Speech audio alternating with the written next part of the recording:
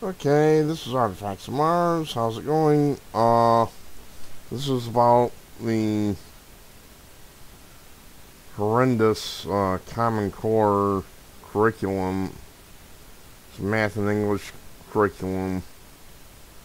It's teaching kids how not to do math and English. It doesn't apply to other subjects, apparently, thank goodness. Wait till it does, then they're going to completely screw up the rest of education. What they're doing is, you can see this for yourself, the kid is asked to solve a math question. What's 5 by 3? 5 times 3. Seems pretty simple and straightforward. If you know your math tables, it's 15. Well, the kid solved it as 5 plus 5 plus 5. Which, in my day, you didn't have to do. You just had your math tables and your multiplication tables you had to memorize, and that was that. Instead, the teacher marked it wrong because the teacher expected 3 plus 3 plus 3 plus 3 plus 3.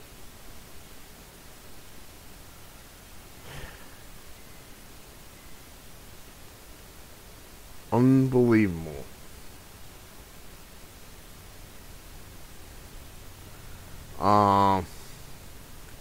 Let me explain something to you, Mr. or Mrs. Teacher, whoever you are.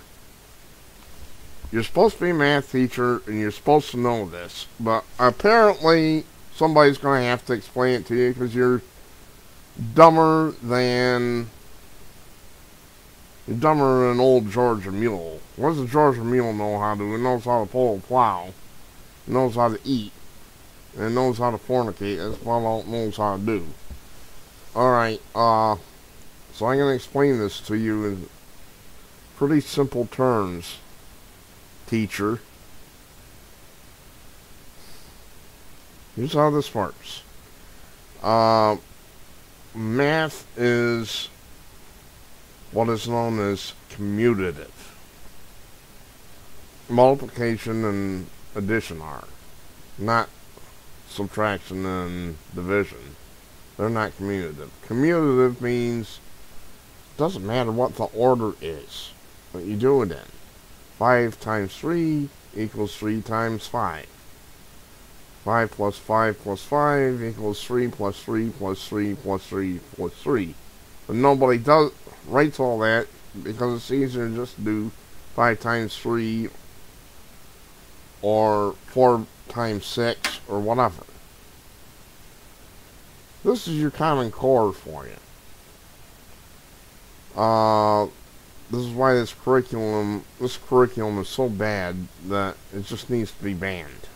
It just needs to go. And this is an example of why. Then you have the 4 by 6 equals 24, and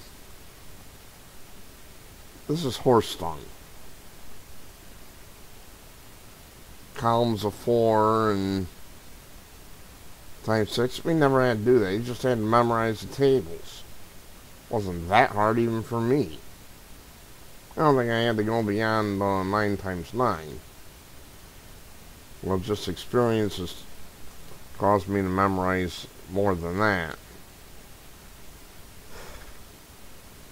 Well, there you have it. See, Common Core is a disaster for this country. It's a UN globalist agenda, basically, and the teaching has just been horrendous, from what I understand.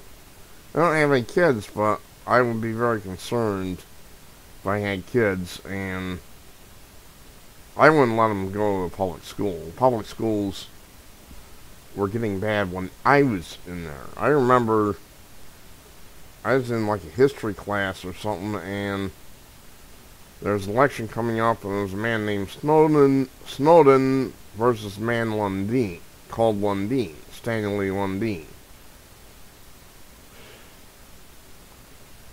No relation, by the way, to Edward Snowden.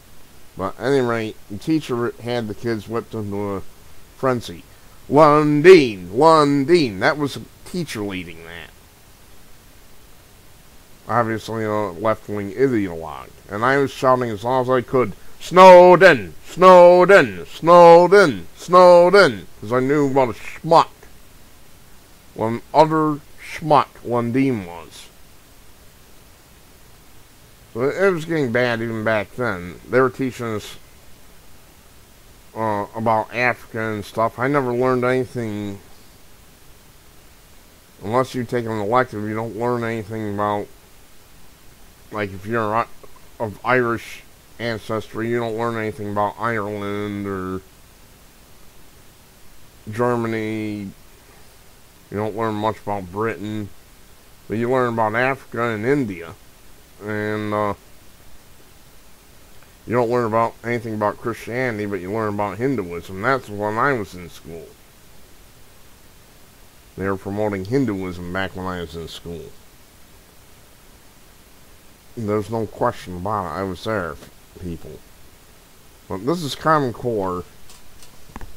I got a little off track, but this is Common Core, and this is a disaster for this country. And people need to wake up to what these idiots are doing. Because they are not teaching kids properly. It's not that hard even for me to memorize what 5 times 3 is. I mean, come on.